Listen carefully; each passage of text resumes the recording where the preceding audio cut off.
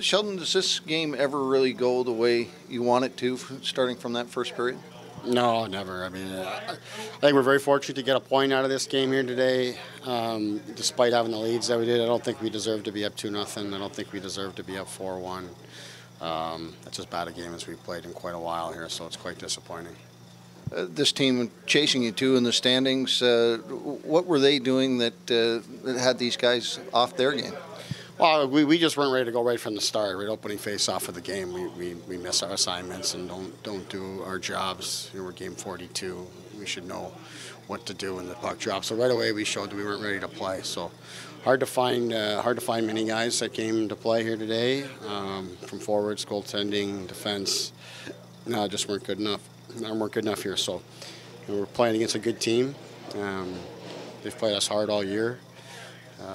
They've come back on us all year, but like I said, we didn't deserve to have the lead today. We're very fortunate to get a point out of this one. What do you do to recover? We got to recover is what we got to do. I mean, we looked like a really tired, sluggish team today. You know, it's our 8th day on the road. Maybe that's a factor.